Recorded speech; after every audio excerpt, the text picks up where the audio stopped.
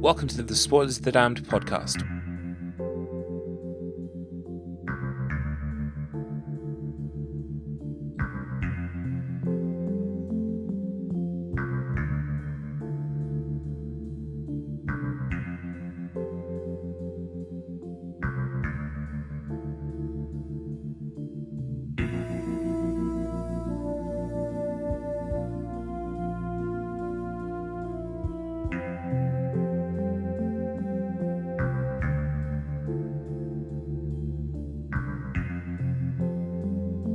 Spoilers of the Damned podcast.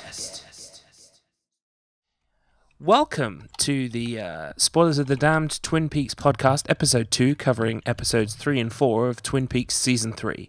And can I start by saying a great big hello to all of our fans who are definitely listening. I hope you include some sounds of coins crashing against metal. Yeah, need to have, yeah. And then a lovely little lady saying, "Which one, Mr. Jackpots?" I think Dougie Jones. We could definitely say with this episode, well, we probably haven't reached peak, and that's a pun in itself, peak meme point, but we're about to reach the event horizon of Twin Peaks memes. This week has been, my entire life has been reading through the subreddit and seeing the wonderful memes that we now have. Provided to us by the glorious Mr. David Lynch. That's brilliant. I love it. I absolutely love it. And obviously now there's even more because of Donald Trump's bizarre Twitter post. Yes. The covfefe. I had no idea what this was about. I started to see memes. It was Twin Peaks I first saw the memes, but then obviously it spread out to pretty much everyone on Facebook. So I thought, oh, this is a thing. I better Google it and find out what's going on. It's brilliant. Covfefe. Covfefe. And I mean, the first time I saw it was the picture of well, let's just say, what's the best way to put it? Brain damaged Coop, because that's kind of what he is right now. And it was the shot of him dressed as Dougie Jones with the tie on top of his head. As he spits out the coffee because it's too hot, and then just that's what I saw was just covfefe, how you want to pronounce it. And I thought, oh, that's funny, and I realised it was because Trump, in his stupidity, somehow I don't know what the fuck he was trying to say. Yeah, I guess I think it must have happened overnight for us in the UK. So we kind of like woke up to the meme tides of covfefe and had to kind of reverse engineer and find out what the hell happened. I hope one day, before he dies, he reveals what it was. Maybe it's some kind of like trigger word to. Some kind of like agent, like sometimes to do with the Russians. I don't fucking know. Yeah, somewhere right now, just hundreds of sleeper cells are waking up. Order 66. Yeah, that kind of thing. Yeah, Palpatine levels of insanity. But yeah, you're right. The memes are flooding in for these last two episodes. In even particular, before, I think. Yeah, even before Trump's Twitter gaffe. There's been plenty of funny stuff. Yeah, and I think it's definitely we'll cover the sort of the breakdown of the plot in a minute. But I think overall, I definitely feel these two episodes kind of gave a welcomed kick of humour, more so than 1 and 2. 1 and 2 did have these little kind of like nods that were kind of quirky, but 3 and 4 really kind of like bring on the humour. Oh, definitely. I was constantly laughing at I've watched these two episodes I think maybe 3 times now. Oh, really? Yeah. Because they're so great. And I mean we'll get into it, but things like Michael Cera's speech, his little kind of like, my shadow's always in front of me except when it's dark or whatever. Yeah. The first time I was kind of like pissing myself laughing, and my wife was just sitting there going, "What? What is this? What?" While I missed half of what he was saying.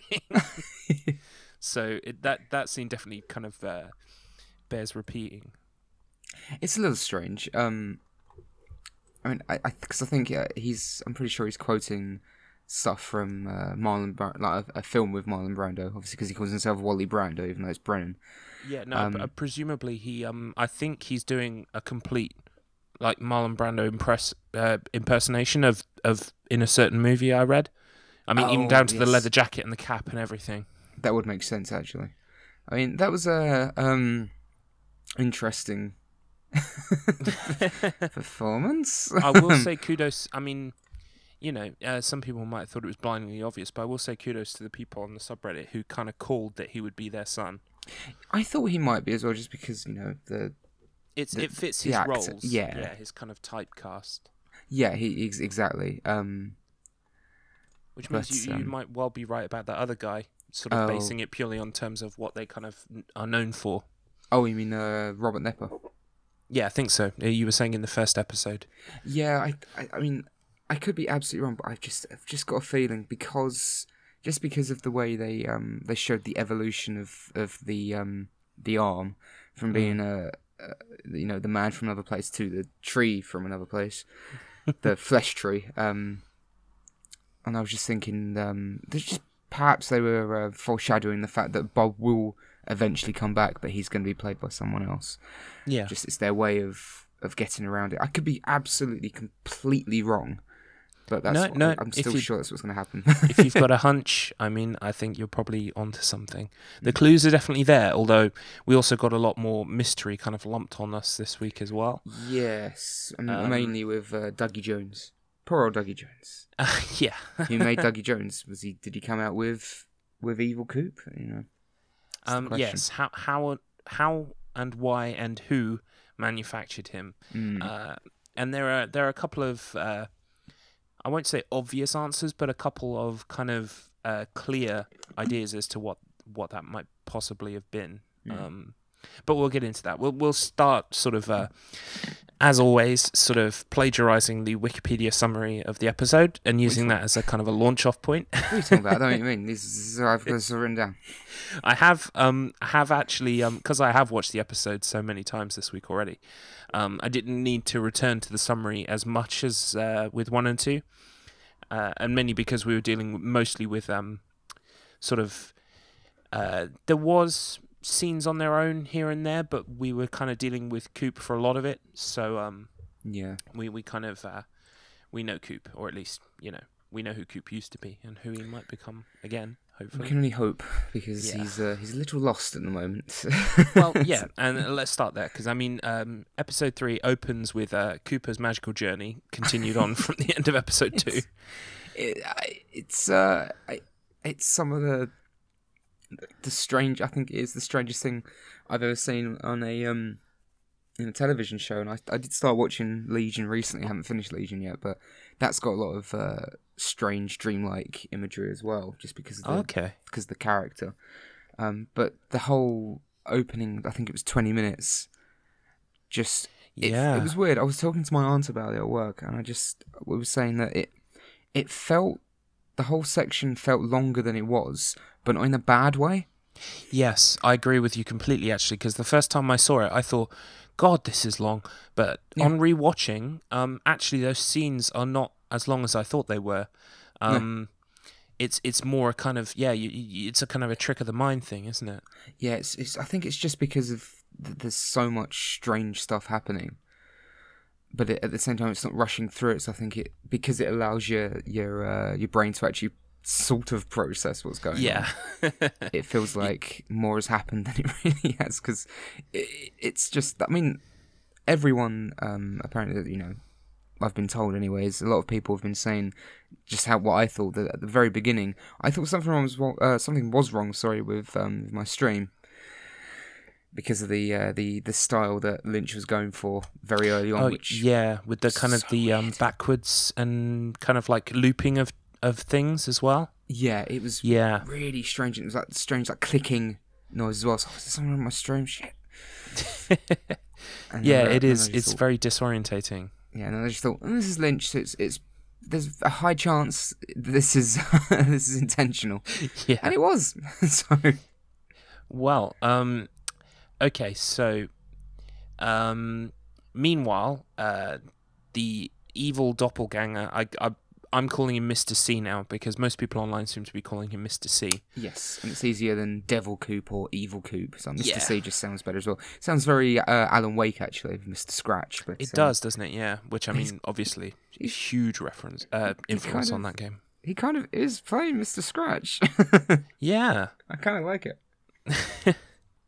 Well, you know, he has a very kind of not magical but slightly scary journey where he almost crashes his car and then pukes up. And I wanted to ask you about the puke actually, because having only just watched Firewalk with Me literally 2 weeks ago now, I understand that this stuff is called Garmonbozia or something like that. That's right, Garmonbozia. Yeah, Garmonbozia. My understanding on a very base level is that that's something to do with kind of like distilled suffering or something like that. Yes, it's in the world of the Black Lodge, and the inhabitants. It's what I'm sure they eat it, and it's pain and suffering, but it's embodied as creamed corn because David Lynch. So yeah, that's so it's obviously I think it's because to do with obviously Cooper coming back through, and that's why he was vomiting up Garmonbozia. Obviously, there's a reason for that. Probably because he was supposed to be the one that was going back. Yeah. But as it came about, he didn't go back. So poor old Mr. Dougie Jones switched places with Coop instead. Yeah. And then turned into a jawbreaker. Well, just to summarise, Cooper finds a portal. He's initially swayed away by the woman with no eyes to not go through number 15, which I think it's strongly hinted that number 15 represents the cigarette lighter in Mr. C's car. Yes, I was thinking that. Yeah, so he's kind of... I was trying to think about whether this woman with no eyes is being helpful or a hindrance to Coop, because, I mean, Mike... The guy with the one arm, he tells Dougie he was manufactured for a purpose and that's been fulfilled. Yeah. And then he later we'll get on to when he tells Coop that he was tricked. But because Coop was tricked and was tricked out of entering number 15, it's...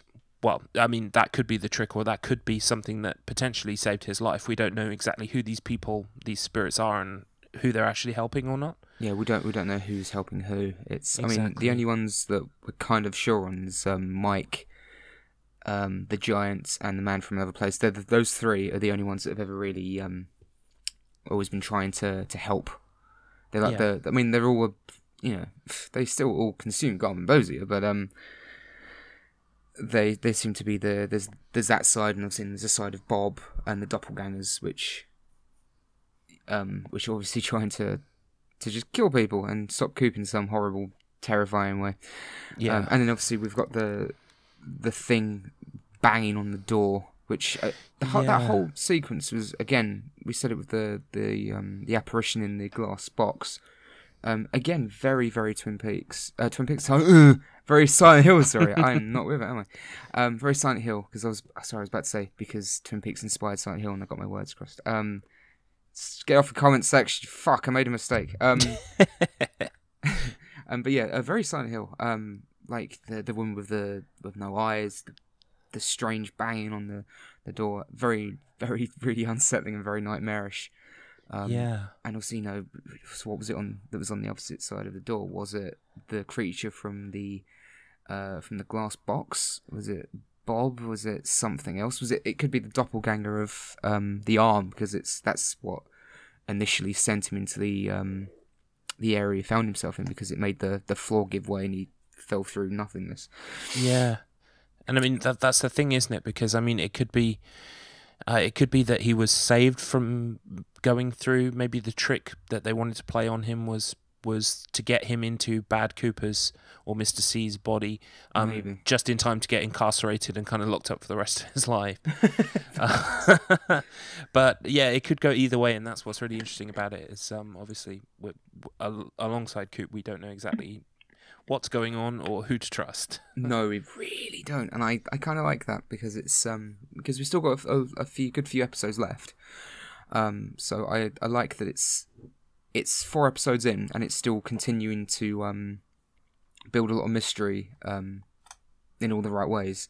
I did notice as well. Like I thought when I saw it that it was, but when Cooper's in there's that great shot when he's on top of the square box and he climbs up the ladder. Yes. And there's just nothing. There's just space around him and nothingness. And you saw a face pass underneath that said the words Blue Rose. And I saw that. I thought that looks a lot like Major Briggs, but I knew that the actor was dead and even dead since 2008, I think. Yeah. So I was like, I'm pretty sure that was Major Briggs. And then, lo and behold, in the credits, it was Major Briggs. It must have just been. I think they redubbed him. They took an old clip and they kind of did a voice underneath it that kind of sort of fit the lips. Yeah. I mean, they can get away with a lot because it's supposed to be dreamlike and ethereal, so you know exactly. They can play around with it. But yeah, that is Major Briggs. I have seen some people posit that the John Doe from the first episode, the headless, that because his head is floating, that body might potentially belong to Briggs. But I mean, thinking it might be. Yeah, it's possible. Because I mean, everything is possible. Yeah. And it would explain because of the I think it was episode. I mean, we're getting ahead of ourselves, but in episode 4, they get the results back on the John Doe body, and it's blocked. Yeah, it's somehow blocked by restriction, isn't it? Yeah, by the military. So I think that's what sparked the belief that isn't Major Briggs, and it's a strong possibility it is, because it's probably very, very likely that Mr. C killed him. Yeah. I mean, the fact that the last person that saw him, as we find out from a returning character, which completely took me back, which we'll get to in a second, because it was great. And it's actually one of the big surprises of the episode. It was something really simple. But the fact that you're told that the last person to see Major Briggs alive was Cooper before he left Twin Peaks, which means that was Mr. C. Yeah, exactly. And I mean, killed him. The few things that don't add up are the fact that obviously a body would have decayed by 25 years later. However, as we've already ascertained, Twin Peaks can sort of then is now and past is future, and we can kind of play around with time. Exactly. I mean, if he was taken to the Black Lodge first before he was killed, then obviously because time acts completely differently in there. It's not a linear thing inside the Black Lodge, as we see in, in Fire Walk With Me, when Cooper is seeing what's happening to Laura before she dies, and he tries to stop her from taking the ring. Yeah.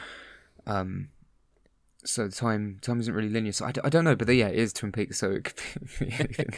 Then you should go, yeah, it's him. Fuck it. Bob did shit. Bob did Bob things. Definitely the hints are there that it could be Major Briggs, so we will see what happens. Yes. So yes, I mean, obviously, poor Dougie, he gets replaced by Coop, and then I guess he gets deconstructed into a kind of little gold ball. Yeah, that was.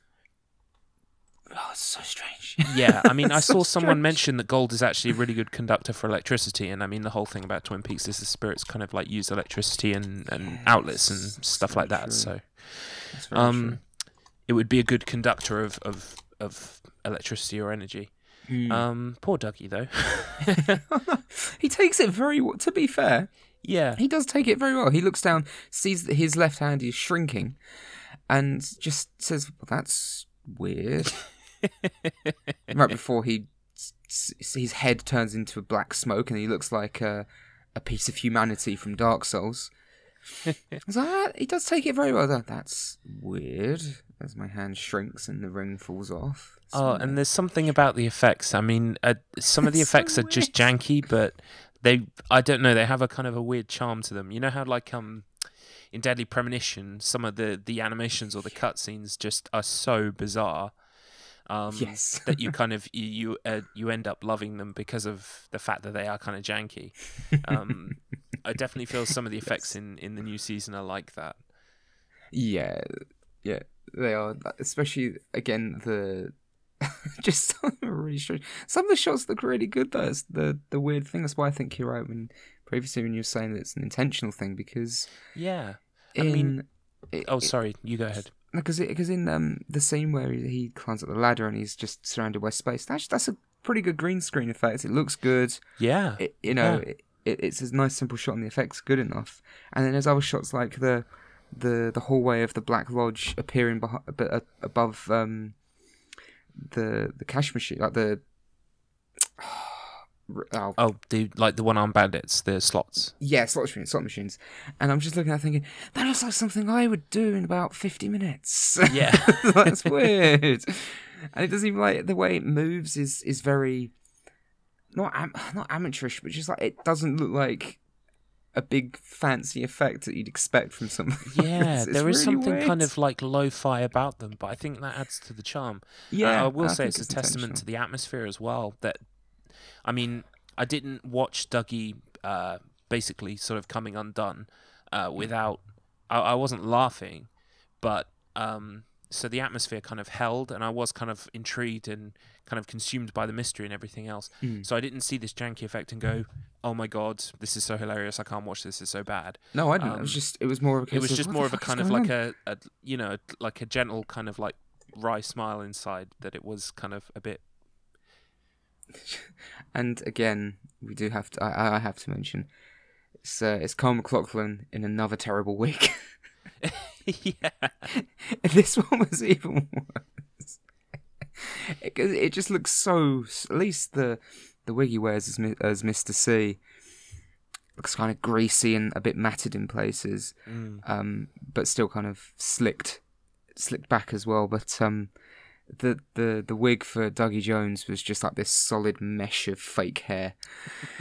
It was glorious when he was crawling on the floor, and I kept expecting it just to pop off. It's just not moving. It's like, although I think they knew it was a bad effect, because when Coop replaces him, the prostitute, I think her name is Jane, does have the line of, "Oh, were you wearing a wig?" Yeah. Yes. Almost like they knew it was a terrible, terrible wig. It's so bad. Yeah, it's self-aware, which is nice. Yes. Yep. Well, as you say, Coop is helped by Jade, and I wanted to talk to you about this bit actually, because I've kind of got a JFK conspiracy kind of plot in my head now about how this works. So we see them leave, and because Coop now doesn't have Dougie's car keys, he rides with Jade. Jade give 2 rides. 2 rides. And but those guys they're about to take a shot. If they see him, clearly Dougie is in some kind of trouble. Yes, and, which they subtly reference. Well, not subtly reference, but they do reference it later on, don't they? When he's taken home after all his winnings at the casino. Yeah. When his wife says, "We can pay them off." Yeah, exactly. What kind of trouble is it? I can't help but feel that might be an orchestration by Mr. C. I think it is. Yeah, I think it must have been Mr. C's plan to get Coop to take Dougie's place instead of his, and then to have Dougie immediately assassinated. Yeah, because Cooper is later told, one of you has to die because you're not both supposed to be here. Yeah. This is wrong. This is going against the rules. And it is completely going against the rules. And that's another reason why people think that Coop's brain damaged. Because there's not supposed to be 2 of them in our world, as it were, like in our reality, almost, at the same time. Because of that, it's almost like they're split, because Mr. C was struggling to keep up the charade. He couldn't keep it up. He was trying to act like Coop, but his voice wasn't coming through properly, and all he could kind of do that was Coop was raise his thumb to Gordon Cole. So people there's definitely a marked change in Mr. C as well as Coop. Yeah. So I think definitely what's affecting one is probably affecting the other. Oh yeah, totally. I definitely think that's the case. Well, I mean, it wouldn't surprise me, and it makes sense. So if they're not, if they're both, not supposed to be on the same plane of existence at the same time. Yeah. Poor old Dougie was the... Oh, poor Dougie. Yeah, that must suck. But meanwhile, at the Twin Peaks Sheriff Department, I love this scene. Hawk, Andy and Lucy are trying to work out what's missing from the case file on Laura Palmer. And I love this scene. It's a pure kind of Twin Peaks zaniness to me. I mean, I said before about the humour, and I feel they really brought it back with this because Hawk has got the patience of a saint. If I'm He really totally does. honest. Is it the bunnies? It's not the bunnies. I love that. It's just kind of like, is it the bunny? No, it can't be. It's not the bunny. So that's not anything to do with my heritage. What? I do like the fact that Lucy very naively, like she's so sweet, and when she turns around to Hawk, you're Native American. It's like, yes. No, she calls him an Indian. It's like, you're an Indian. Yes, Lucy. I know. I gave it away. But he does have the absolute the patience of a saint, like you said. He really does. He does. And also, elsewhere, aside from what's happening to Coop, we see that the cops have got Mr. C in custody, and they kind of let Gordon Cole and Albert know that Coop has been found. Yes. That's later on. Yeah. That's just as they're being debriefed about the happening of the glass case in New York, where you finally see the aftermath of and it's quite violent. It's quite a nasty, gory sight. I loved it because it completely comes out of nowhere, and I loved Gordon Cole's reaction when they have the one still image of the apparition, and he just goes, "What the hell?" I just loved it. I love how that scene opens because it's just a completely unrelated case with these random assortment of evidence. Yeah, it's like an Uzi. And, you've got photos. You've got the swimsuit model. I think another model, an Uzi, a child. Like what? And then they show them the apparition. I do have to say one negative thing about this series so far is Christabel's a fucking terrible actress. Is that the new agent? Yeah, she's terrible. She's so bad. Mara Preston is her character name. Yeah, Agent Preston. I don't know. I can't. I mean, because I saw her and I thought, is she trying to be over the top? Oh no, she is trying to be sexy, but it's not ironically, and she's not supposed to be like taking the piss of it. She's just really fucking bad.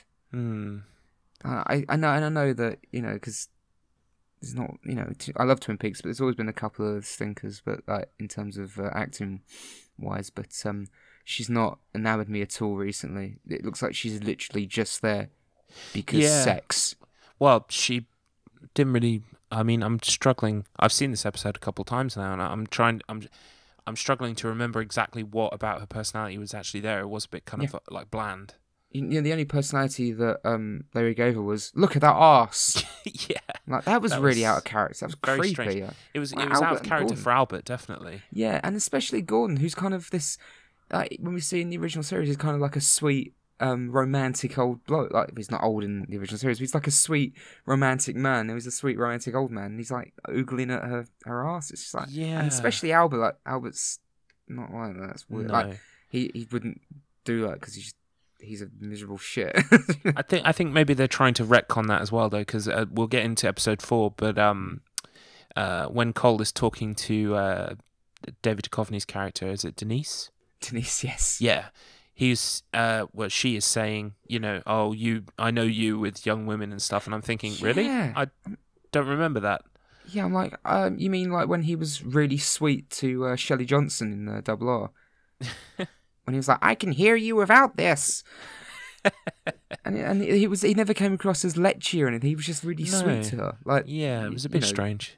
And yeah, just all suddenly like, oh, I know what you're like, you filthy old man. Like, Gordon Cole's a filthy old man? Really? Yeah. It's a bit strange. It is a bit strange. Yeah. Well, I mean, that leads us on nicely into episode 4. Yes. So,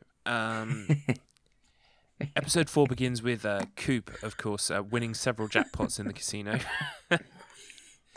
This is where the glorious Mr. Jackpots meme comes from. I have used this several times in my real life already. I've pointed to myself and said, Mr. Jackpots. Mr. Jackpots. Dougie Jones. Oh, there's a bit. We're getting ahead of ourselves again, but there's a bit where he's talking to his to Naomi Watts' character. Is it Janie? I think it's Janie. Yes, Janie. And, Janie E. Janie E. Yeah, I saw Janie that. E. Jones. What's that about? But she's talking to him and she says, "This is the best and worst day of my life," and he goes, "Of my life." Like of my life. It's perfect. Mr. Jackpots. I love the way he's playing it. It's kind of like a real sweet. It's very childlike. There's just something very likable about him. Yeah, it is. And it's almost driving adorable. It's driving my wife mental. But for me, every scene is a delight when he's like this. Because he's not quite Coop yet, but there's almost like the only thing left is that really innocent side of him, that really nice innocent side of Coop. Yeah, and I think the way he communicates with Sonny Jim, which is brilliantly named character, Sonny Jim Jones and Janie Jones. Yeah, Jesus Christ, those names. But there's something endearing, very endearing about him. Exactly, and they kind of communicate on a level he hasn't really communicated with anyone since coming out of the socket in the wall. I love it. Yeah. It's just so weird. I'm Mr. Jackpots. Yeah, Mr. Jackpots is going to live forever now. It really is, and obviously the hello. Yeah, I was sort of googling around earlier on today, and I found that there's already one of those. On YouTube, people make like 10 hours of something. And there's 10 hours of him going hello. Okay, I need to look this up now. It is literally that. 10 minutes. I am telling you exactly what it is. Oh, is it 10 minutes or 10 hours? But it's definitely a long time. I didn't stay for the whole video, funnily enough. Because it's just the one clip as well. Yeah. And someone else has made a supercut of all the different hellos. Ah, yes, the compilation. I see that. Yeah. I'll try and remember to put links in the description below. Oh, I just love it. I absolutely love it. Yeah. And I mean, everyone mistakes him for Dougie, including I don't know the guy's name, but he's from My Name Is Earl. Yes, and he's been lots of different things. He's Edward Norton's friend in American History X as well, like his Nazi friend. Oh, is he? It's been so long since I've seen that movie. Yeah, he's been in loads of stuff. He's a real character actor. He just pops up in lots of different things. Yeah, he does pop up. But yeah, that's almost like another strange little cameo. It is. It's just I love the bit with the hot dog where he's like, just looking at the hot dog. Like, well, I haven't eaten since breakfast. Wasting away clearly. But yeah, it's weird how, I mean, again, it's kind of silly that everyone recognises him as Dougie, even though, he looks like Dougie, but he's thinner. It's established he's a lot thinner. He's got a completely different haircut. Yeah. And no one seems to be picking up, even his wife doesn't seem to be picking up on the fact that he's clearly brain damaged. Well, I think a big bag of money helps sway you in those kinds of situations. But I did think it was it's kind of not very subtle at all, but I did think it was a nice touch that Coop doesn't bring his shoes through. He has to wear Dougie's shoes, so it's like he literally steps into Dougie's shoes. Yes. It's just perfect. The kind of the imagery there. And it seems to step into them so well that literally everybody is quite convinced he's Dougie. Dougie clearly must have been, of what we've seen of him, he seemed a bit more talkative, but it seems like everyone liked him as well. Yeah, I think he's just one of those guys. He's like a nice guy, even though he's cheating on his wife. Even the prostitutes seem to have a soft spot for him. Yeah. Like, she was clearly kind of frustrated, like, I've got to put your shoes on, really? But then she just does it anyway. Yeah. Because she can clearly see something is horribly wrong. Yeah, exactly. But he does still have the key to the Great Northern Hotel as well. He does, yeah. Which is a really nice little, that was a nice little nod. But And if his memories come back just a little, but not to the point where he actually remembers Twin Peaks or anything, and that might be a kind of a good way to story-wise get him up the country. Because at the moment, I guess he's near Mexico. I think so. Yeah. I don't know if it is. Oh, Las Vegas, it must be Las Vegas. So yeah. it's Oh Nevada. yeah, because all the casinos. Fuck, we're talking about. Yeah, it must be. Yeah, so definitely south, but not all the way south. But obviously, no one else knows that he's back. Well, no one knew that he was trapped there. The only person that knew was Laura Palmer, and she's kind of dead. Unless someone ooh. I wonder if it's the diary that they're looking for, or the page is missing. They're missing pages from the diary because there's the. I mean, it won't work now because he's already out. Because Laura sees an apparition of Annie, who says the good Dale was trapped in the lodge. Yeah. Write this down in your diary. So I don't know if maybe it's something to do with that. Maybe. I mean, they did say, I mean, stylistically and plot-wise, it would be a good idea for people who hadn't seen Fire Walk with Me before the season to watch it. So I definitely think there are going to be elements in there that are kind of... I mean, they've already brought things like Blue Rose and stuff to the forefront, so... Yes. One thing that's convinced me this week, reading the subreddit, is that I absolutely have to get a hold of that book. You know, the the history of Twin Peaks? Oh, yes, something like that.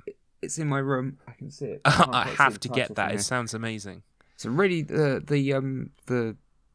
presentation, like the book itself, it's a really lovely book. I haven't got around to actually reading it. As like a dossier, basically. It's like kind of like a collation of information, like newspaper cuttings and eyewitness reports and things like that, kind of all to piece together. That's what I've heard. Yeah. I mean, the book itself is absolutely gorgeous, but it's a really, really nice looking book. But I haven't actually had a chance to read it yet. Oh, it's on my list. I really want to get my hands on it and read it. Because it's a lot of kind of background stuff is kind of like put in there, and I think I read a thread on the subreddit that was basically dealing with kind of like inconsistencies brought up by that book, and like literally there are like maybe 2 out of a huge book, so it all kind of fits together really nicely. So I definitely think there might be elements in that book as well that may come to the forefront in season 3. Nice. It might be worth diving through it. Oh, that's it. I think Agent Preston, I think she's mentioned. I think she's in the book, actually, not mentioned. I think she's actually in it. Oh, okay. And I think there's another character as well that's mentioned. It's just a shame that the person playing is not very good, but I digress. But yeah, I'm pretty sure someone told me that she's in the book. Okay. So I should probably read that sooner rather than later. Yeah. Okay. Well, yeah. I mean, Dougie, aka Coop, gets a lift home. After the casino staff have a kind of meeting with him and try to intimidate him, and it goes horribly wrong. Exactly. I love when the casino manager tries to get in his face, so Coop just keeps leaning closer as well. Yeah. He's like, "Oh, we're doing a thing." I love how as well he stands outside his house and he just stands there with him. Yeah, so I'll wait with you. It's fine. Yeah. Red Door. Yeah. I can't remember the name of the street. It's like Red Door. I can't see. It's the dark. Street is interesting. It's Lancelot Court off Merlin Drive or something like that. So there's lots of very blatant King Arthur imagery there. Yeah. And I believe that might tie into something. I read a thread about it. I mean, I read every thread on that subreddit, basically. Oh, it's just David Lynch just doing it because he's like, this will be a good idea. And he just puts it in because he fancies it. I did notice that they initially, when he's in the car with Jade, they drive past, was it Sycamore Avenue? Yeah.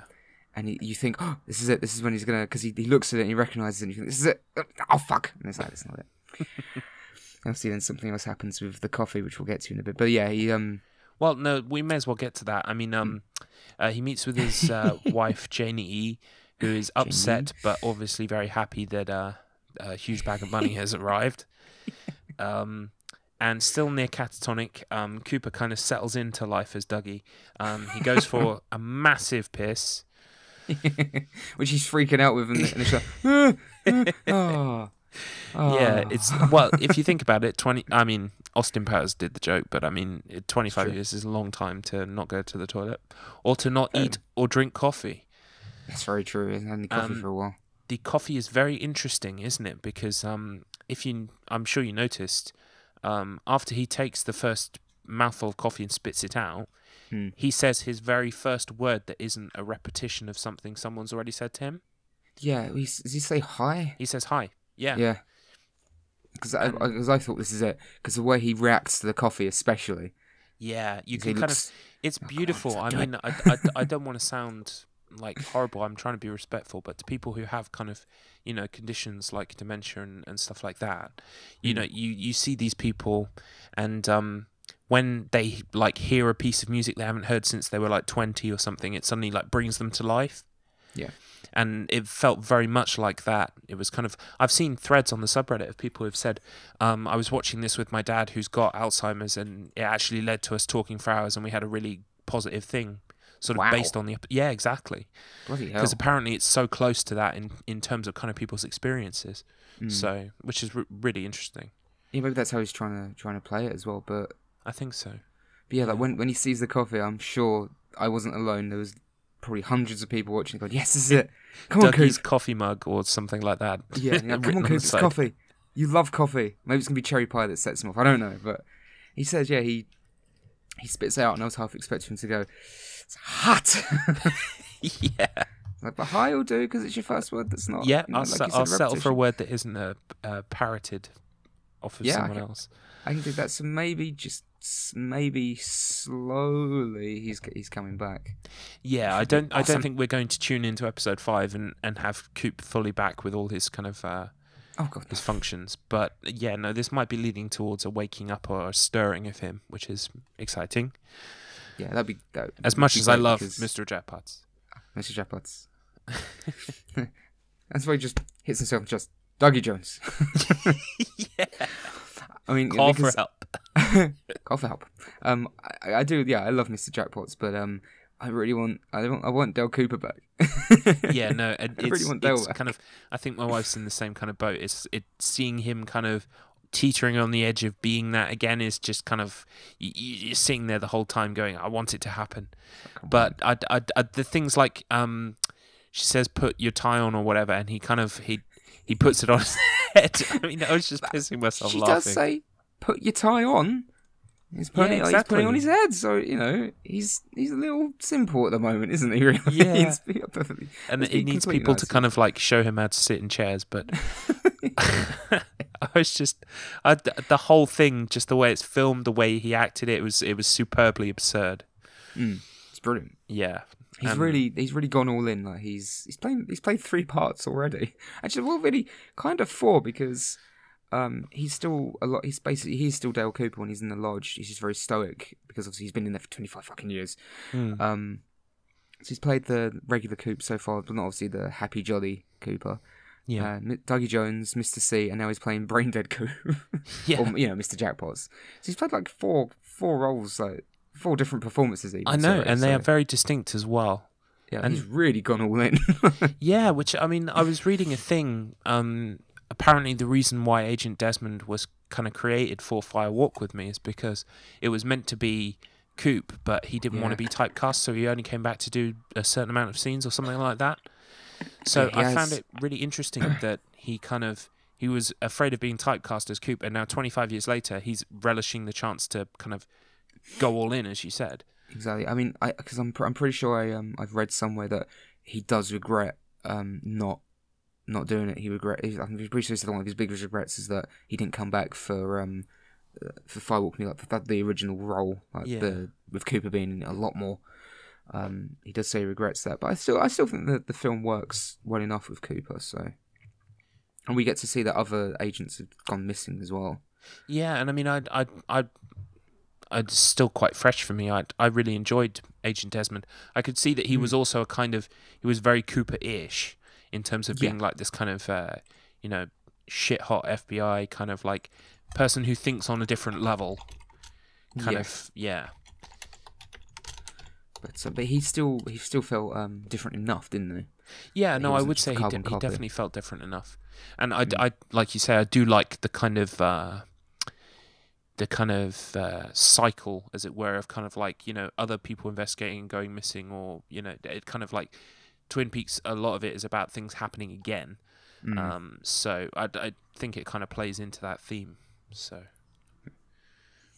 I mean, and again, that actually speaking about Chester Desmond and agents going missing, we've had more mentions of Philip Jeffries as well.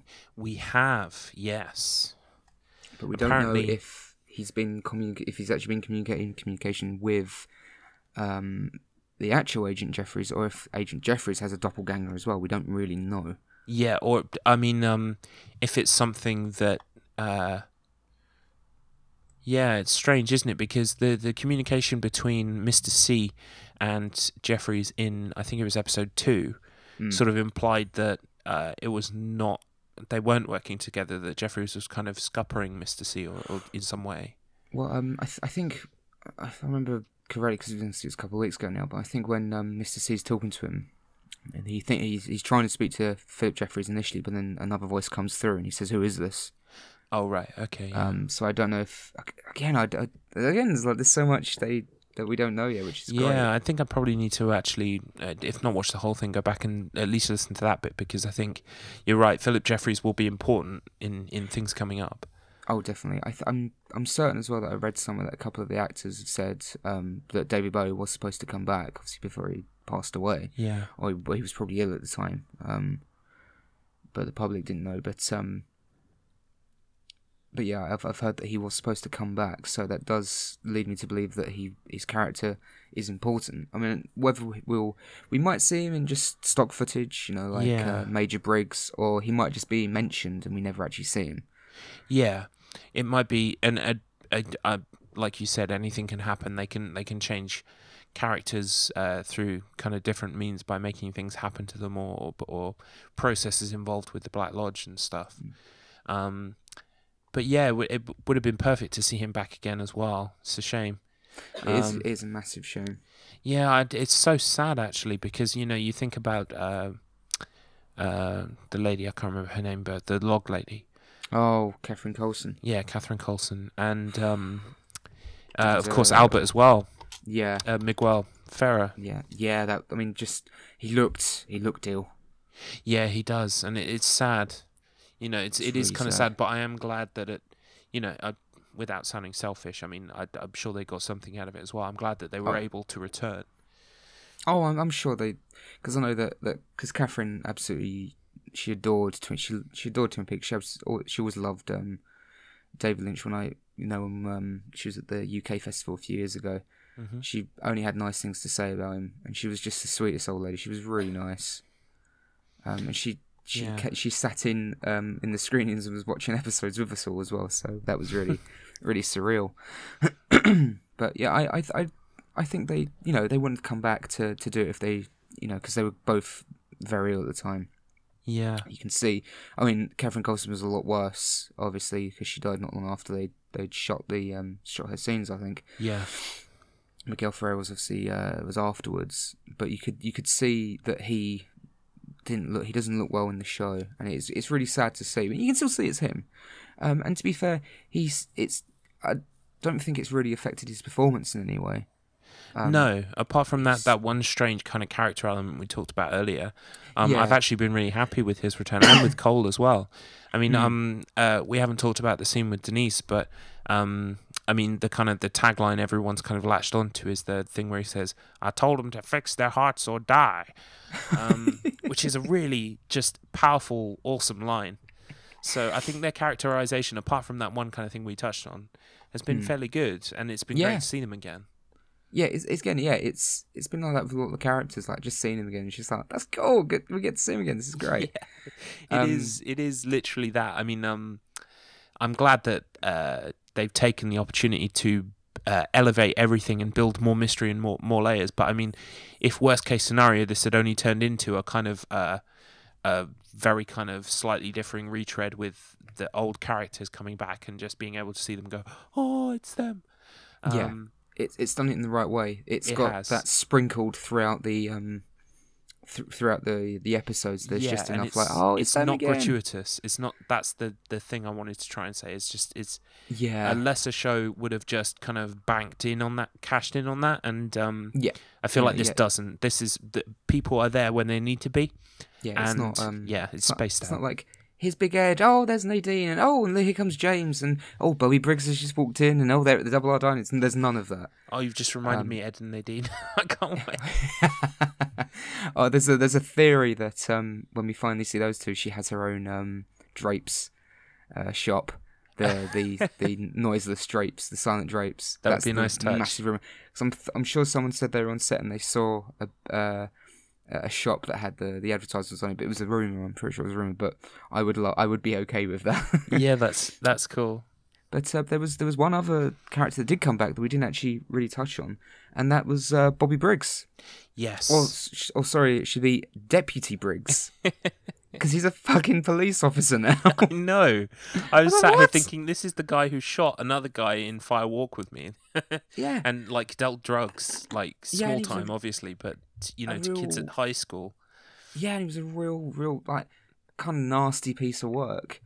But then again, he does have a really good character arc in the second season when he finally starts talking to his dad, and his dad tells him about that dream he had. I love that bit. That honestly, that almost brought me to tears. It was really kind of, I felt that kind of fatherly pride and that kind of connection between them so much, and the way he said it, the way he delivered it. I loved everything that Major Briggs ever said on the show. And he just gets up and then fucks off, and Bobby's like, "What the fuck, Dad?" Yeah. Because there's the small elements where you do see that Bobby's he's in way over his head and he's into some bad shit, but he's deep down, it's like there's something there. Like when he steps up, this is obviously going back to the original series, when he steps up at Laura's funeral and he just basically calls everyone a hypocrite. He goes, "You're all hypocrites. We all knew there was something wrong. We didn't fucking do anything." Yeah. He's like the only one with the balls to say it. And then he tries to attack James because he's a dick like that. And then he opens up to Dr. Jacoby at one point, and then there's the bit with his father, Major Briggs, and he even helps Shelley look after brain dead Leo. Yeah, I mean, Jesus Christ. Do you think they're still together? No. Do you think he's the father of her daughter that she was talking about? Maybe. I don't think they're together though, because Shelley was making eyes at someone else. That's true. Yeah. Who I don't fucking know who that is, but even though some people have been incredibly going, "Oh, she was making eyes at James." No, she wasn't. No, there was someone else there apparently. Someone else with more hair as well, a lot more hair. It's like in the next shot, he's like there on his own. It's not James. I need to go back and look, because I think someone said that it was an actor called Balthazar Getty. Oh, and I've heard of him. I can't remember where I've seen him, but I've heard his name before. I want to say he was in The Stand. He's in Lost Highway. Yeah, that's it. Lost Highway. Yes, he's the person that Bill Pullman turns into. That's it. Or was it vice versa? No, Bill Pullman turns into him. Yeah. He's in that. So he looks kind of like another character in The Stand, but it wasn't him in The Stand. He was in Judge Dredd apparently. Yeah, I think he's one of the I think he might be one of the like trainees, but we don't talk about that movie. We don't talk about that movie, for it is a dark time. I've never actually seen that movie. I've just seen someone's review of it and the clips of them going. Yeah, it's not good. It's not good. It's really not good. I know, it's just worth bringing it up on every podcast we do, so that I can hear your impressions of Sylvester Stallone, which are legendary. You broke the law because my brother. Oh Jesus. Yeah, I'm gonna take off the helmet in like the first 5 minutes. No, it's terrible. It's a terrible idea. Sylvester, stop it. Stop. No. It's like, hey, you didn't get the character, did you? No. It was the 90s. Yeah, go and fuck off and take more steroids. He doesn't take steroids. Oh no. All his muscles in the Expendables are totally natural. That's why he can't move his arms. Anyway, back on course. Every time you ever mention Sylvester Stallone, I think of that meme of where they've removed the gun, so he's just doing thumbs up. You know the one? I love that. Yeah. It's like, oh, Rambo's just happy to see you. He's supportive of your decisions. Which gets us nicely back onto Twin Peaks, because Yes, it does. thumbs up. Thumbs up. But yeah, it was great to see Bobby come back, and one of my favourite moments of the series so far, because the season so far has really kind of not used music. Really it's hasn't. been really kind of sparse. I mean, saying that, I mean, there's been a musical number at the end of 3 out of 4 episodes, and I'm guessing for the rest of the episodes they're going to be like that. So there's been a lot of music, but the music has been very kind of concentrated in one place. And I pre-ordered that album. Have you seen? They're going to do an album. It's called like songs from is it the Bang Bang Bar? The Bang Bang Bar, like, they call it the Roadhouse as well, I think. But yeah, so it's called songs from there, and even the track list is secret. You can't see what's on it apart from the chromatics. Yeah, that's cool. That's really cool. I like that. I think it's such a breath of fresh air that they've treated this whole thing so secretly. We know absolutely dick. Yes, and I love that. I know, and I'm jonesing for episode 5 so bad at the moment. Yeah, like I've stayed away from the trailers for Game of Thrones because I already know that they're going to show too much because they're just doing trailers. Like, I saw one image that looked like it was like a massive pitched battle. I don't know if I can see that until I see it. Yeah, as someone who has seen that trailer, and I won't spoil it for you, I think you've got a point. I mean, not everything is given away, but there's definitely things in there I didn't want to know. No, and it's like, and as well as still, it's like it's season 7 by this point. You don't fucking need to show us that. Exactly. If we want to watch it, we're going to watch it. It's season 7. I agree. I couldn't agree more. You're not going to get Johnny Public to go, season 7 of the show. Now's the time to start. Now's the time to I'll jump on now. I'll try and catch up before like July, or whenever it's out, the end of this month. I can't remember, but yeah, I really appreciate how everything with Twin Peaks, like, even the track listings, like you just said, are secret. I love that. Yeah, exactly. What's not to it's like nice. about that? Yeah. And I know that David Lynch has already been quoted as saying he hates modern trailers. So he feels like, I've already seen the movie. But so I just do it whenever I try to do a David Lynch impression whenever I can, just an excuse to do it. But even now I have to do the hand as well. He does that thing with his hand when he talks. Yeah. And that holds up and like shakes it. And like even now I just did that and I had to hold my hand up and do it. It's not the same. You've got to do the hand. So you get the voice. It's not the same voice. You're just doing a voice. You're not becoming him. But yeah, I love how secret it is. But yeah, you're saying about the music. Yeah, the music swell kind of comes up as we get like the biggest moment of melodrama so far. Yeah, which is Bobby Briggs crying. You're like, oh, Bobby. I love it. It's been 25 years. I love it. It's so kind of, it's cheesy and kind of heartfelt and emotional, but also kind of, it's almost like a parody as well at the same time. It's perfect. It's very tongue-in-cheek. Yeah, I'm thinking it's almost like Lynch is going, this is all you're getting. It's kind of like... You're getting all of it. Look, here you go. It's the same show, basically.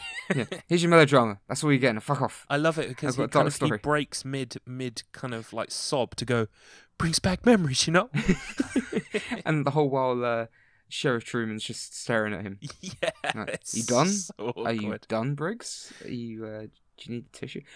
That's something else as well. Besides the music, which is weird. Like, getting back to earlier with when we were talking about Wally, the whole scene with when Wally comes back.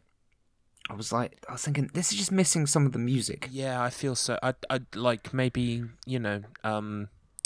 I'm not familiar with the names of the themes, but you know the one that's kind of got the funky bass line that goes do do do do ding. Yeah, just like something like that in the background would have Yeah, or the snare drums, just something. But yeah, I don't know. Maybe they'll. I mean, I know that they've still got Angelo Badalamenti doing it. Yeah.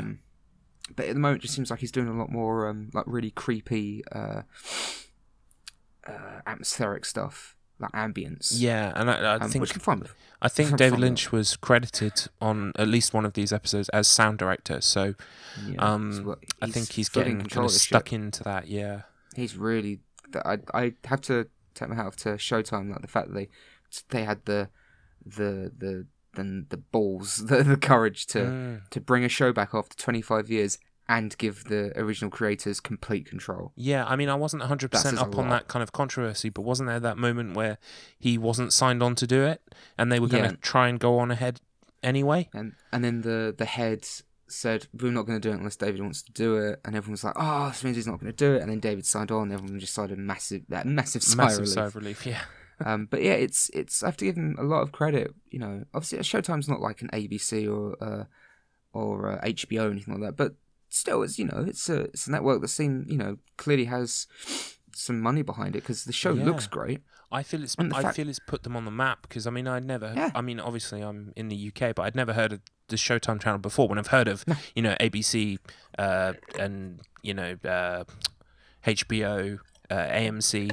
Yeah. I've heard of all AMC. these, but I'd never heard of Showtime. No, and it's just, I have to give him all the credit for not only bringing something like that back after that amount of time, which is substantial. Yeah. But to then turn around and say, yeah, have full creative control. It's just one of those beautiful things, and I mean, I'm so glad that it's getting supported, that people are watching it, and it's a big buzz, because it will hopefully kind of show studios in general that not only is there a market for things where you are a bit more hands off and you let people do what they do, but also that there's an audience for these things, and you don't have to beat it into some kind of like weird generic shape that is going to appeal to everybody. It can be a niche. Alien Covenant. Yeah. Sorry, I got a really bad cough. But no, yeah, you're absolutely right. And also, like, I think the actual live viewership's not very good, but from what I read, I don't think it broke the streaming record, but it's made really good numbers in terms of legitimate streaming.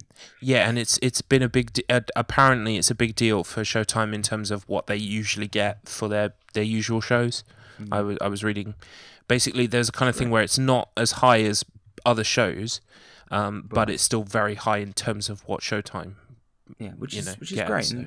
And it's good for them as well. It's nice. It's like everyone's winning. It's good all round. And in 2017, can't believe we're sat here saying that, because everything else is going to shit. Yeah.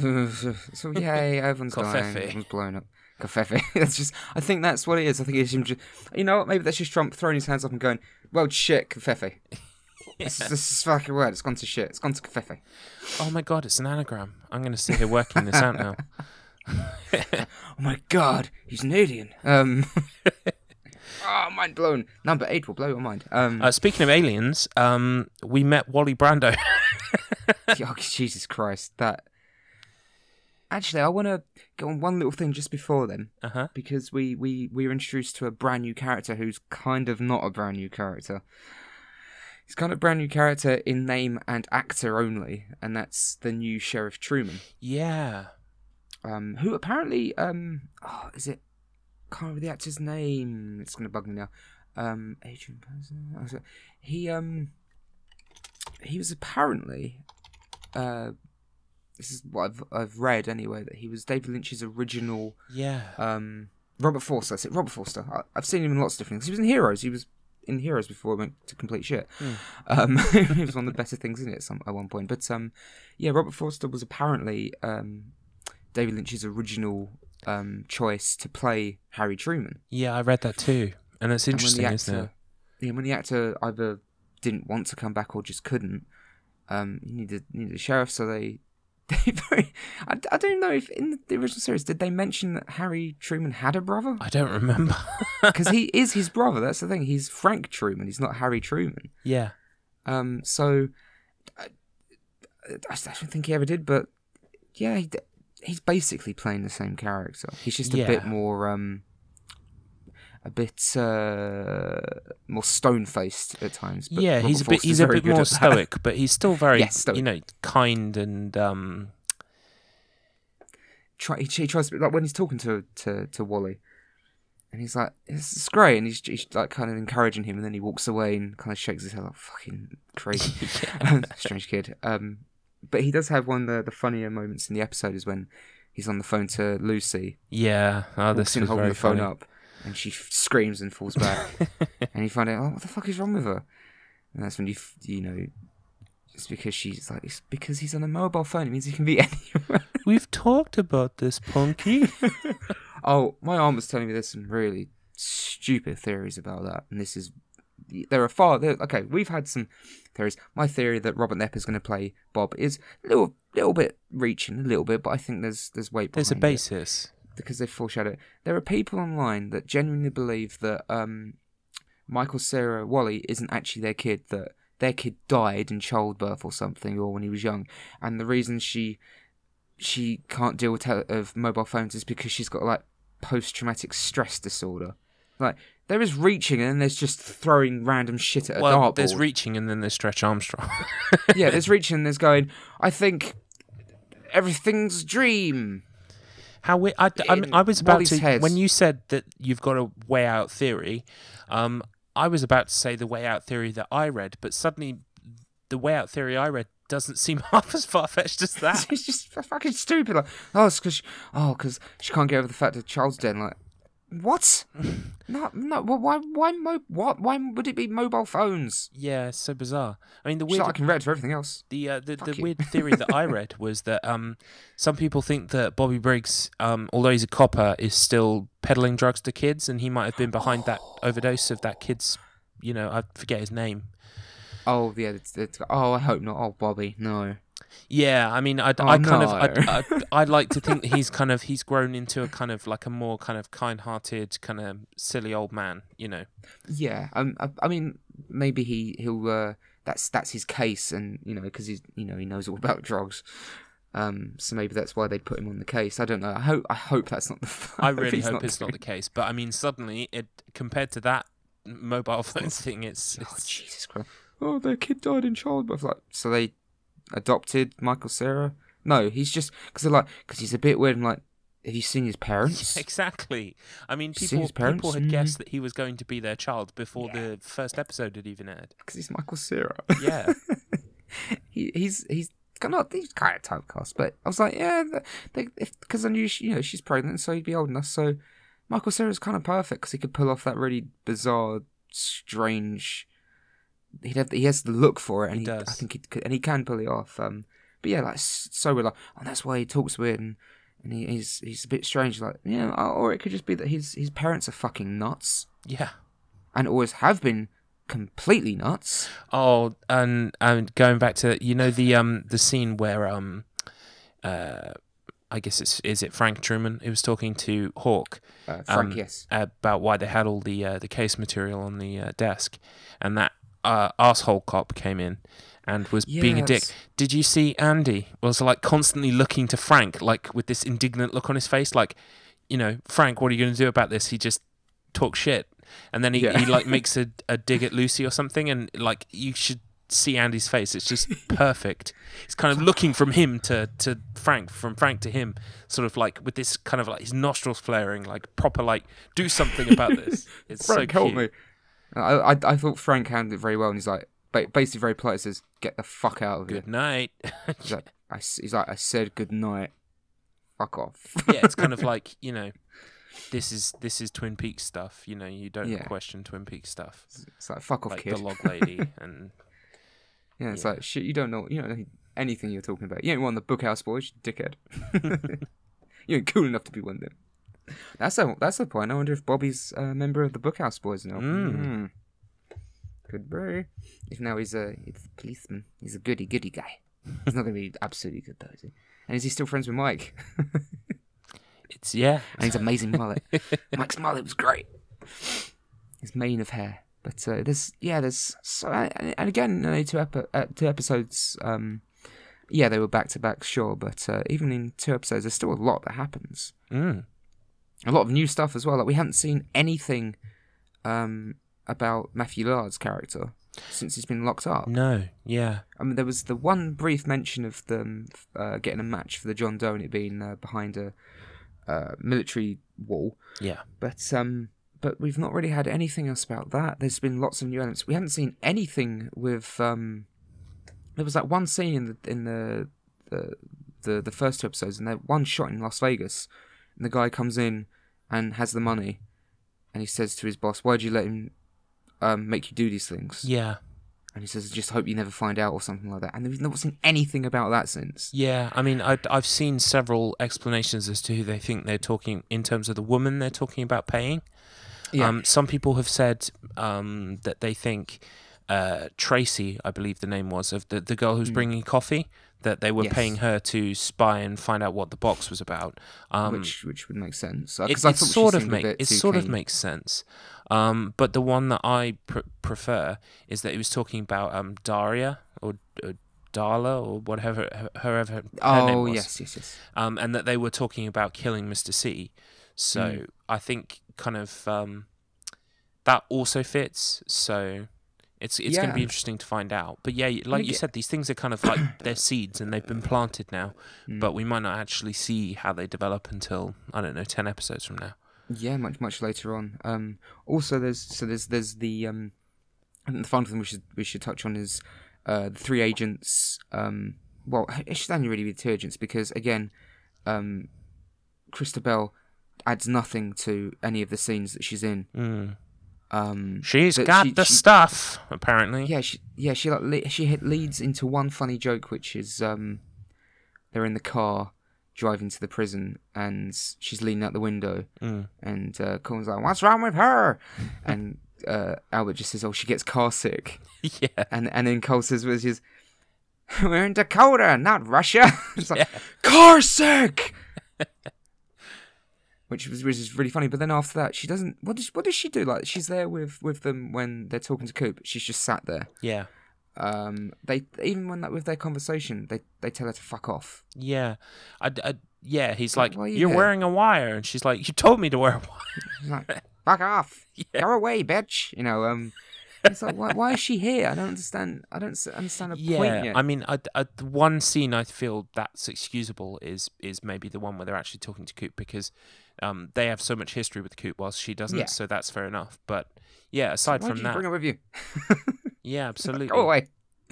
But yeah, the interview with Mr. C is really, really well handled because I don't know if it was because he was in the room. Or if it's because Coop, like our Coop, the good Coop, is now out of the Black Lodge. But his voice sounded kind of distorted. It's almost like it was slowing down. I haven't had a chance to go back since I read this, but I read someone commented that they believe when he says it's very, very good to see you, the first very is actually backwards. He says it's very...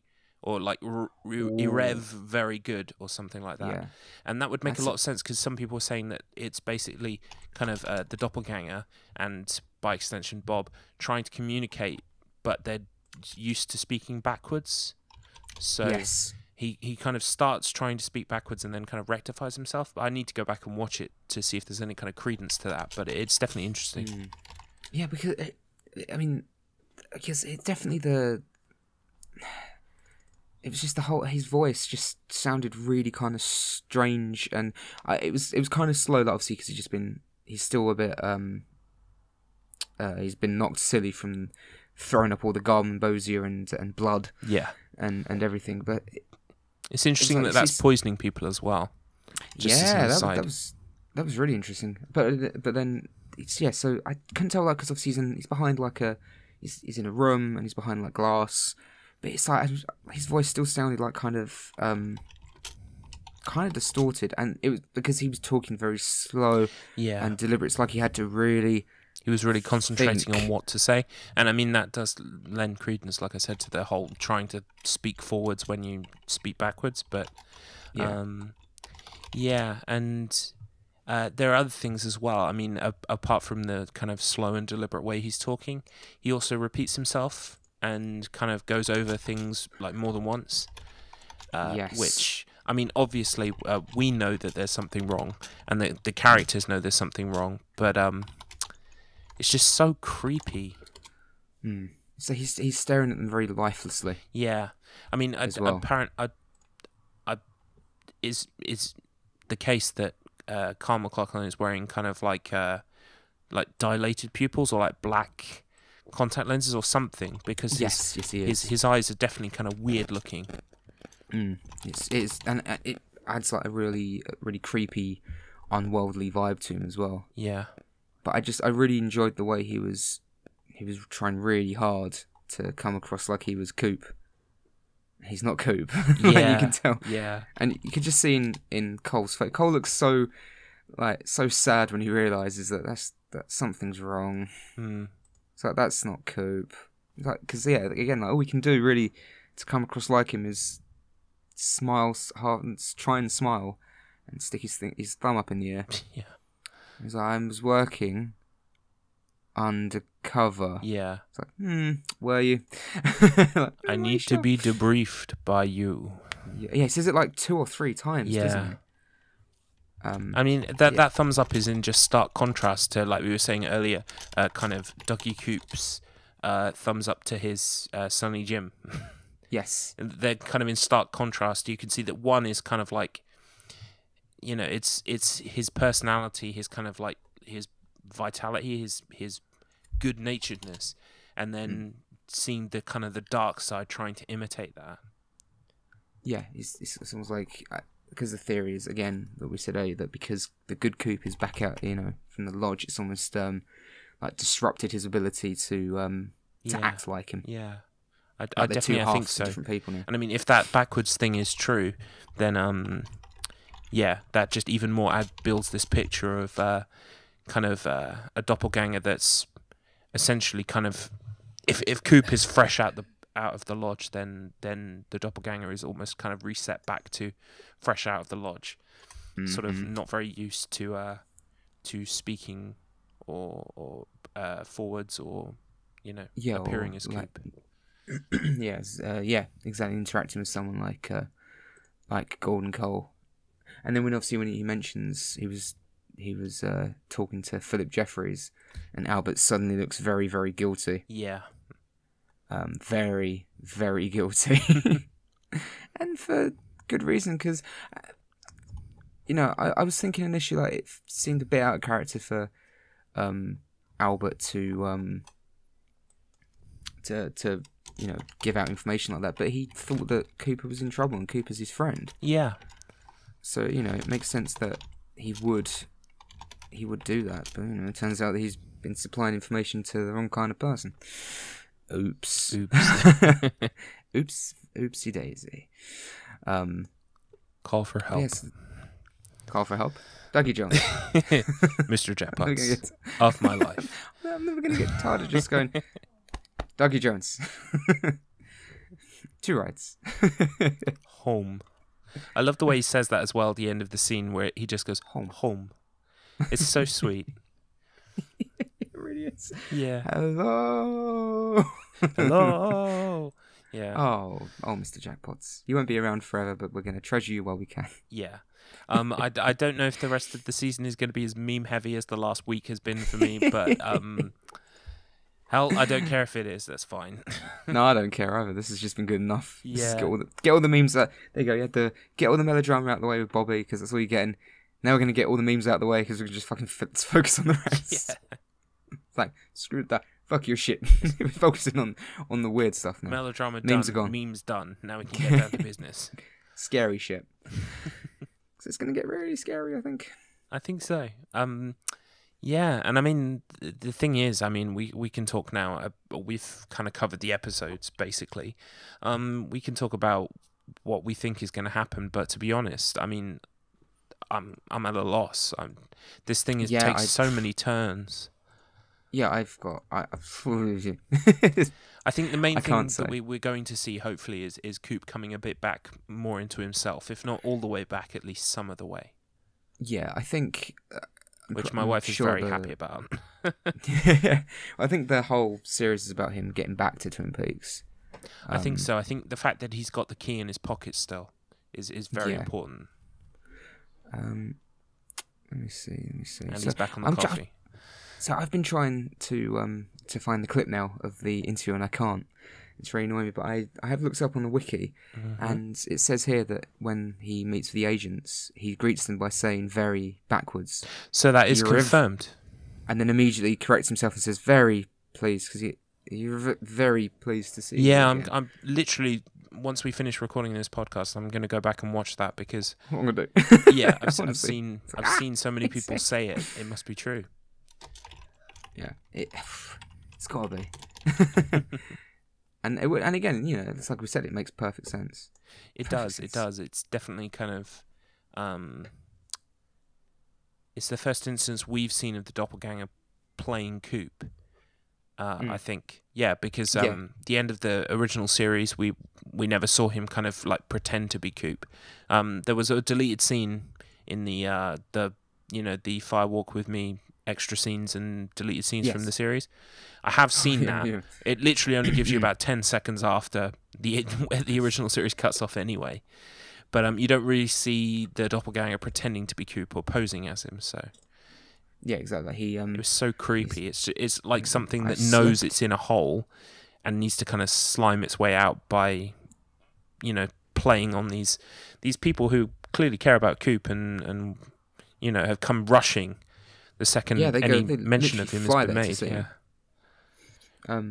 They've got all his friends at the sheriff's department looking through files from 25 years ago because they want to help him. Yeah. You can tell that they want to help him.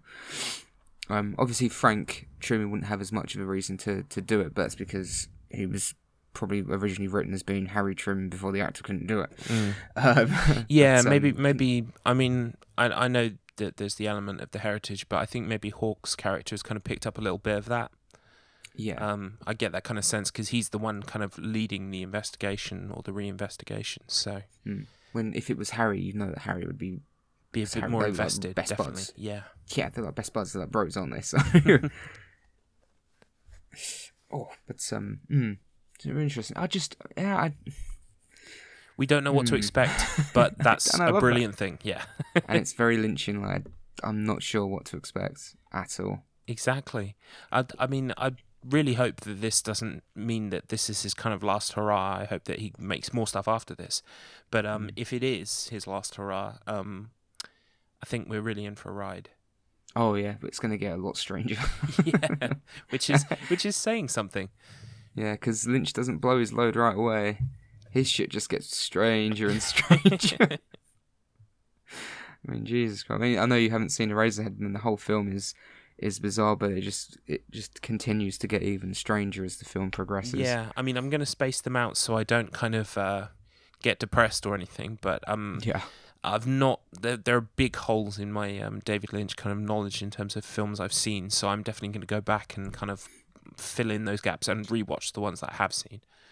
I think he's not most normal, but he's. I think Blue Velvet has got some strange elements to it, but still, it still feels very Lynchian. But it's not supernatural, or there's nothing supernatural, strange like Twin Peaks or Eraserhead, Lost Highway, anything like that. But Blue Velvet is just fucking brilliant, and again, he does it very well. He has really, really intimidating and unsettling villains because Frank Booth, played brilliant by Dennis Hopper, is just absolutely terrifying.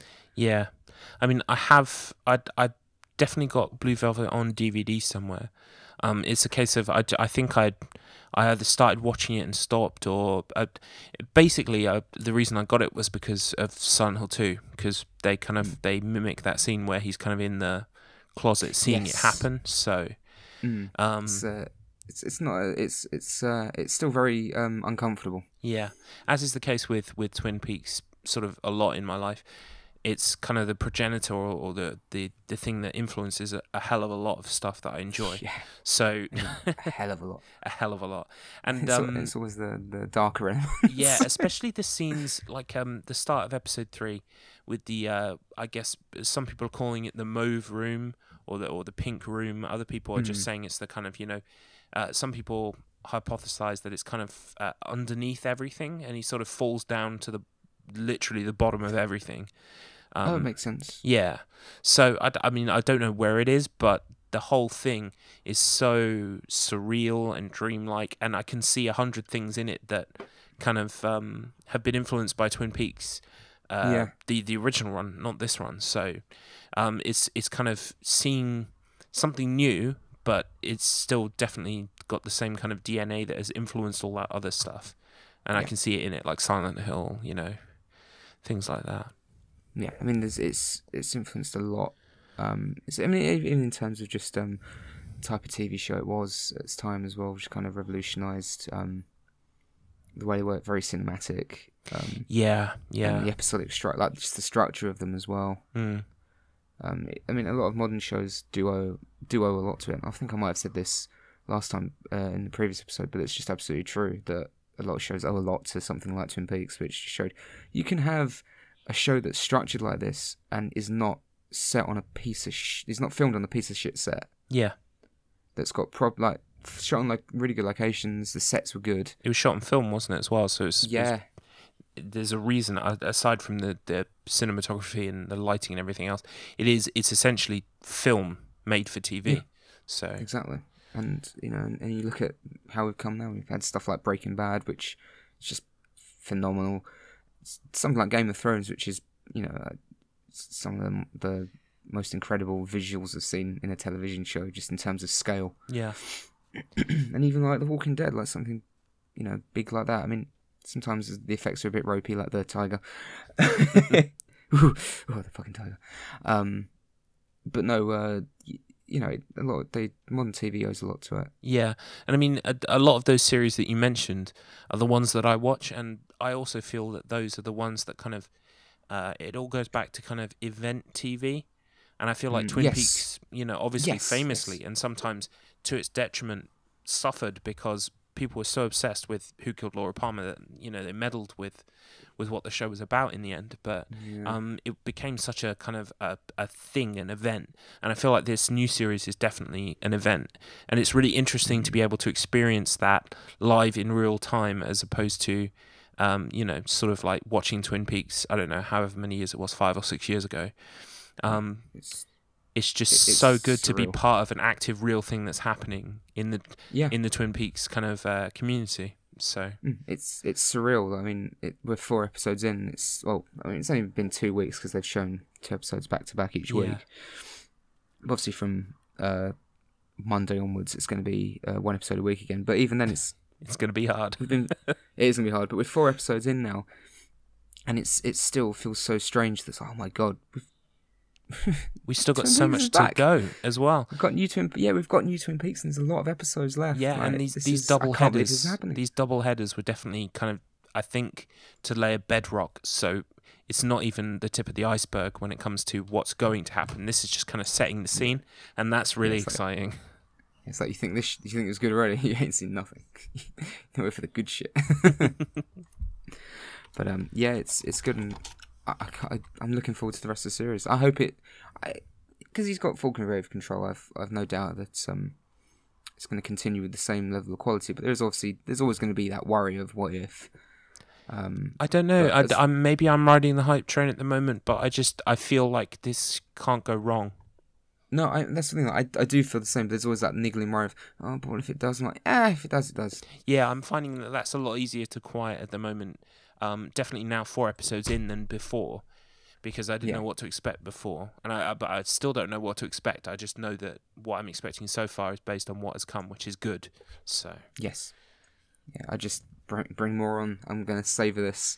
Yeah, much as I've been spamming the.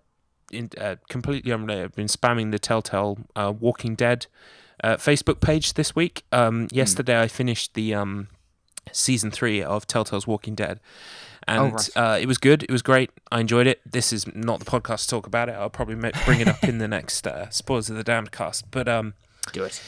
I've basically been spamming every post that they've posted over the last 2 weeks with a comment basically saying, "This was great. Make more.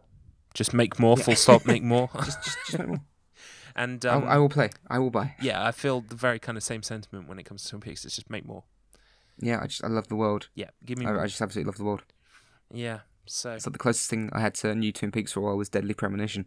Yes, which incidentally I really feel is worth a replay now. I want to go back and finish it. I never really finished it, so it does get quite out there, but then in its own way, it does kind of all make sense in the end. Which it's so strange. It's not until you find about it, like, actually, when you realise what's going on and why this is like that and why he's the only one that sees his monsters, like, it kind of makes sense. That's not even getting anything away. Although, do you know what's great? Sorry, I was just going to say that basically, whether with her will or against her will, Naomi Watts is in that game. So it's really cool. She's now in Twin Peaks. Of course, they modelled. Is it Emily? I can't remember the character's name. I think it might modelled be her Emily, after Naomi Watts. Yeah. And then the sheriff's got that brilliant moustache. Oh, what a moustache. Yeah. That Handwell moustache is amazing. And the scar on his face. But anyway, this is getting off topic. I need to play that again. Fuck. Yeah, me Too too. many games. But I don't think I can say anything else about the episode that we haven't covered already. But it's just, I'm still loving it. Yep, still loving it. And I think we're going to be here same time next week talking about episode 5 with the same grins on our faces. And, fingers crossed. Unless it's completely horrible and like, oh god, it's gone to shit. Like they all wake up and it's all a dream. And it's like, we're going to follow James when he went off to God knows where in season 2. That's what's actually happening. Yeah, with the song he did just on repeat. Just you and I. Oh god. Every time, just like skip it to the creeping moment. The only good thing about that scene, actually, is that immediately afterwards, Maddie has that fucking terrifying vision of Bob approaching her. Like, it's almost like it was worth it. It's like they reward us. Like, that was shit, right? Here's some Bob and go, I won't be happy until James is on stage at the Bang Bang Bar. Going, just you. He had an accent, he's forgotten the lyrics. Call for help. Oh, can't help. James. I'm going to be saying that James all fucking week. James. Harley Davidson. Could you imagine if he's like that as well? Poor James. I feel sorry for the actor. Like, he gets a lot of shit, but it's not his fault. No. It's not his fault that they just literally had nothing for the character to do. I was like, what can the actor do? And they're like, so basically, we don't know what to do with you, so we're going to make your character leave Twin Peaks, okay, and then you're going to just get like in a love triangle that no one cares about. Oh. Exactly. It's like cheers. Thanks, guys. Bring it back to your favourite subject. It's kind of like Coronation Street, where it is. Someone kind of has their thing which lasts, I don't know, like 5 months, and then they're in the background occasionally, or they go on holiday because there's nothing for their character to do. Yeah, it's just, exactly. It's just, but then the actor's the one that gets the flack for him. Like, it's not his fault. No, of course it's not his fault.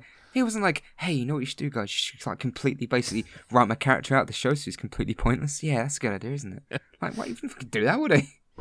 Do you know what? When season 3 is finished, I think I'm going to go straight into a season 1-2 rewatch and then a season 3 rewatch again. And I think because I've read so many things in the past week, people talking about stuff that was said behind the scenes and all that kind of thing.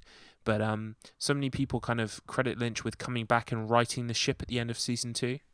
Yeah, so I just want to remind myself of how kind of off course season 2 went before he kind of pulled it all back at the end. He kind of comes in and he's like, it's crap, get rid of that, fucking get out. No, that's wrong. Why have you done that? Why is Nadine doing that? No, she's back to normal. Fucking no, get off. Do that, get off. Here's some creepy shit. Windmill's scary, right? Black Lodge, he definitely does. It's like, what the hell is all this crap with Billy Zane? He's fucking out of it. Fuck off, Billy Zane. Oh, Can Billy it, Zane? Oh, I remember when he had a career. And then he made The Phantom. And then he was in Dead Rising Endgame, which we've got to do at some point. And then he was in Uwe Boll movies as well. Oh. Was he? Was he in Uwe Boll movie? Yeah, he's in... Why do I know this? He's in, I think it's Dungeon Siege. Oh, okay. Oh, Jesus Christ. I know why... I've seen too much. I've seen too much trash.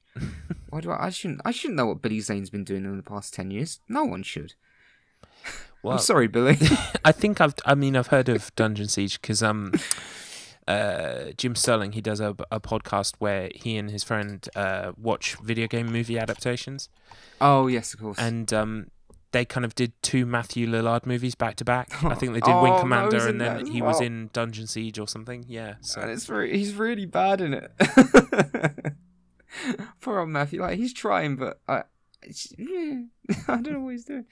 Oh, I'm just happy he's in Twin Peaks. This is good. This is a bump up for his roster. Well, they got Ron Perlman in Dungeon Siege. I mean, yeah, I can't remember what they said about it, but basically they said that it was they basically got the license and then did something completely different with it or something. Yeah, it cost $60 million to make. Wow, it made 13. Now No, he's not in Dungeon Siege. Oh God, I need to know what he's been in now. He's in something. Movie. He might be in a Dungeons and Dragons movie or something. I can't remember. He's in Oh, Billy. He was in 2005. 2015 was in a movie called Zombie Killers, Elephant's Graveyard. That sounds amazing. Electric Children. Scorpion King 3. Oh, Billy. Why are you doing this to yourself? He was in a movie called Alien Agent. Alien Agent. Oh, that was it. He was in Blood Rain. Okay, so new pitch for a podcast. It's called the Billy Zane Hour, and we talk Billy. about bad Billy Zane movies. You're making me sad, Billy. He's a nice guy. I'm sure he's a perfectly nice guy. He was handsome in Kingdom Hearts because before they completely ruined Ansem. I'm not familiar with Kingdom Hearts at all. I played the first one a little bit. First one's really good, and then the second one's good, but they just completely, they're out. It's gone completely. It's out of its mind. That series now. It has no idea what it's doing. It makes absolutely no when sense. I look at a game's title and it says Kingdom Hearts 2.6 FMV edition, birthed by sleep, like, indoctrination or something. Yeah, it's just like. Was it? That was it. 358 and a half. Yeah. 358 and a half days. Like, fuck off with that title. But that's how. No, call it something else. Yeah, and apparently, like, Kingdom Hearts 3 has been in development for, I don't know, forever. Yeah, it's been. While they make a dozen things, and then they port those dozen things to PS4 or PS3. The concepts of the game began in 2006. Wow. It's supposed to come out like last year, I think. That's longer than Final Fantasy 15, isn't it? It's got to be. I think so. It might be longer. 11 years at least now. And that doesn't bode well. No. Because 15 was great. I haven't even played it. I might pick up a Game of the Year edition when it's like 20 quid. Yeah, it's when they fixed it. Yeah, exactly. So, hey, we're going to kill off a main antagonist off camera. Hope you don't mind. I just don't have time for RPGs, so I maybe when I'm kind of, I don't know, 40 and completely unemployed, and I've got like a giant cupboard of JRPGs. It's like, right, it's finally time. It's time for me to play this. Oh, I'm dead. I'm going to be messaging you on Facebook in like 20 years saying, "Oh, Matt, I finally got round to Final Fantasy 15. I see what you mean." Oh, I'm signing into the brain book. It'd be like Mr. Plinkett at that point. That's terrible. I fuck my cat. That's one of my favourite jokes. Thanks for turning me on to that. And all of the Red Letter Media stuff is great. I've been watching their... have you seen their episodes called the Nerd Crew podcast? It's brilliant. It's so good. It's amazing. It's spot on. It's so good. I can't remember which group of YouTubers is actually making fun of. All of them at once. It's so good. It's perfect. Like when they gave us our packs, it's brilliant. It's just fantastic. I loved it. I personally loved it. I loved it. Yeah. And then the most recent one with the Last Jedi trailer breakdown. They never actually get to the Jedi trailer breakdown because they're talking about like all the shit that they're sponsored by. And it starts to break Rich Evans. Yeah. Right, we've got completely off topic. Yeah, we have. And this one is longer than episodes 1 and 2. Excellent.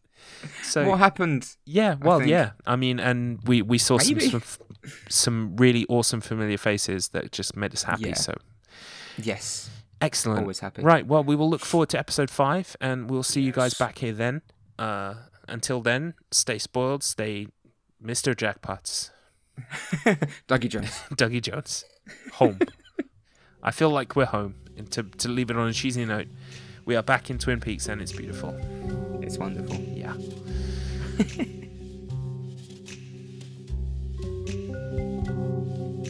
If you like Spoilers of the Damned, don't forget to subscribe and rate us on iTunes.